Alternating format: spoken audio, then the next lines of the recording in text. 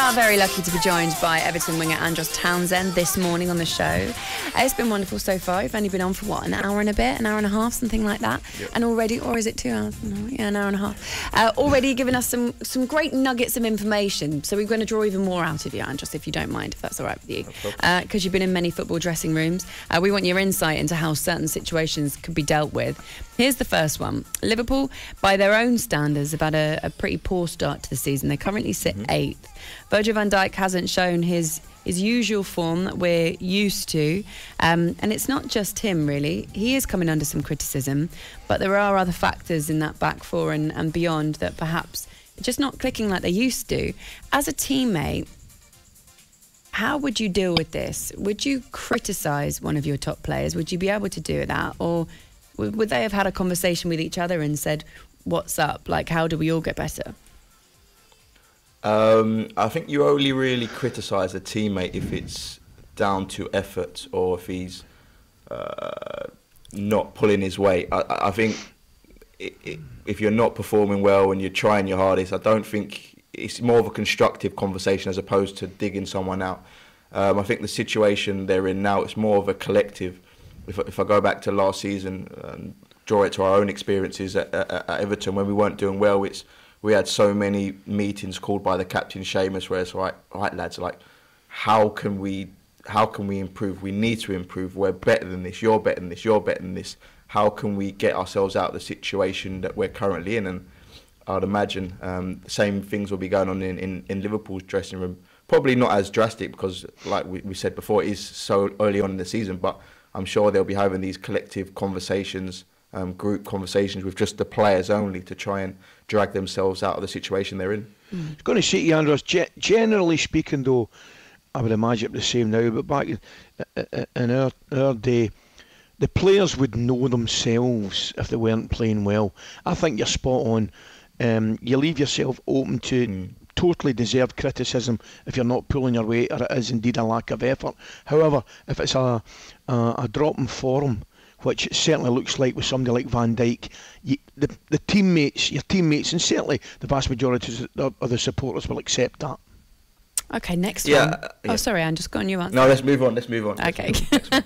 Right, England announced their squad for the upcoming Nations League games. A few new faces in there. Toney got his first England call-up. Ben White missed out on a place, which, not just because I'm an Arsenal fan, but just generally, I think he's been amazing. So that one surprised me a little bit. Andros, you were called up to the England squad in 2013. What was the process like? Where did you get the phone call? Was it a phone call? Was it a text?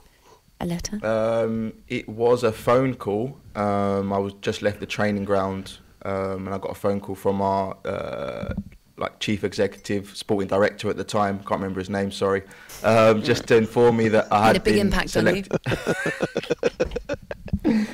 On you. Yeah. He's just switched the radio, the one that's just switched the radio off. 81089. Who are you? Make yourself known. Did you expect the call, Andros? Were you like, yeah, I'm going to get the call?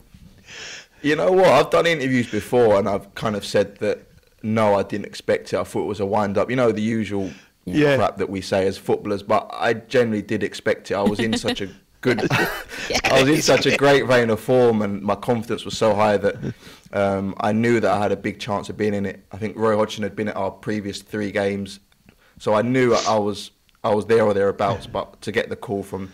the gentleman whose name I don't recall was a huge honour. Yeah. Andros, I was going to say to you, I take Laura's point, perhaps Ben White was slightly unlucky, but one person totally deserves it. I'm sure you'll agree. Ivan Toney, he's been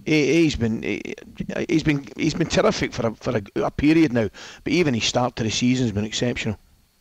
Yeah, he has, and I was with him briefly at Newcastle. I think he'd gone out on loan to maybe North. Yeah, he'd been sent out on loan. I think it was Northampton or one of the teams in League One or League Two. And yeah, I honestly didn't see the progress that he's made. He's a real handful. He's an animal. He's got technique. He's best penalty taker in the world. He scored free kick the other day. His hold up play is strong. He's got character. He's literally got everything. So no, it'd be interesting to actually see him in these couple of games and see how he fares. Obviously, he hasn't got much time to impress the manager before this World Cup. He went to loads of teams on loan while he was at Newcastle, and I guess in a way, when that happens and you don't really get the opportunity you feel like you deserve at a club, you've got that little fire in your belly, haven't you? And he's kind of come through all those different teams he went out on loan to. Peterborough, I'm sure when he was at Peterborough, he finished it off with he was top scorer of League One that season. Then he did the same at Brentford, didn't he, in the Championship? So kind of climbing up those ranks in that way, and then getting an England call-up is a great story, right?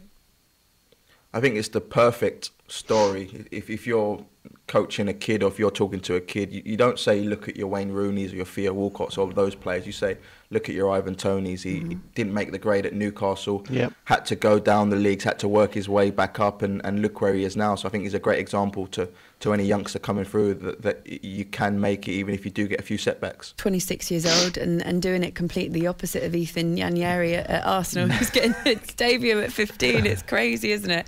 But that's football. Okay, Manchester City, they have sent their own physio out to Norway's training camp to keep an eye on Erling Haaland.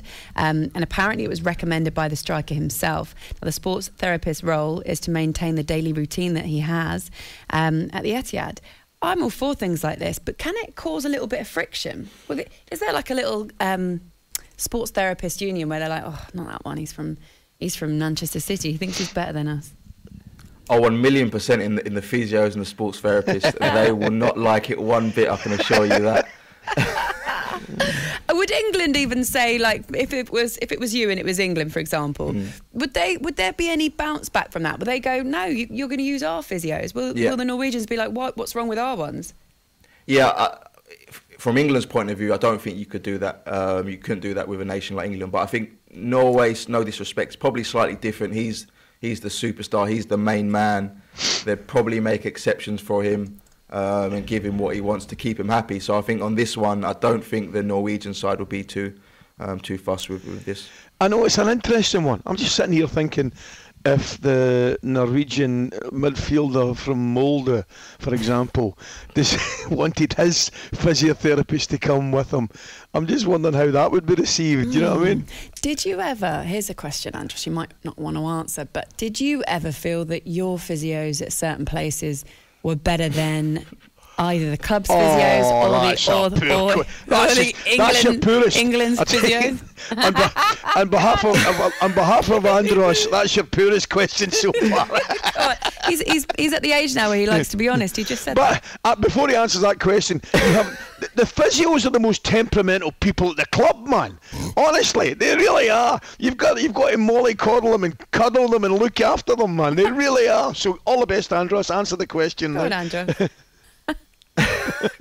Maybe on one or two occasions. There we go. See, sometimes, and I've just heard this on the grapevine, sometimes people like to use physios that aren't even part of the club that they are. Oh, I know that. Yeah, they'll go outside and they do that secretly, right? Because they don't want to upset the club. Yeah, I think most players do that nowadays. They have their own physio. It's not in terms of quality, it's in terms of getting the care they need. Whereas at the physio, if you want treatment, at the club, sorry, if you want treatment, you got half an hour to 45 minutes. Whereas some players, maybe older players, they need more. They need an hour, they need 2 hours. So they get their treatment at the club and they go home and they get more care, more on a more global scale from their own physio. Does the club get annoyed because they're like, no, look, we've got a programme for you. We want to keep an eye on everything you're doing? Yeah. There we go. I told you, Ali. That's probably one of the massive biggest differences in the last few years in the game. The way the players are looked after. I've got to say the level of, I mean, the physios. I'm having a laugh here, but the physios and the doctors and the medical teams at football clubs now are absolutely first class. First class. Yeah. Well, they don't sound it.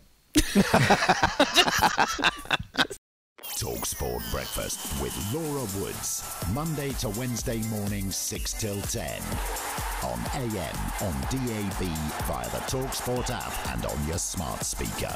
talkSPORT.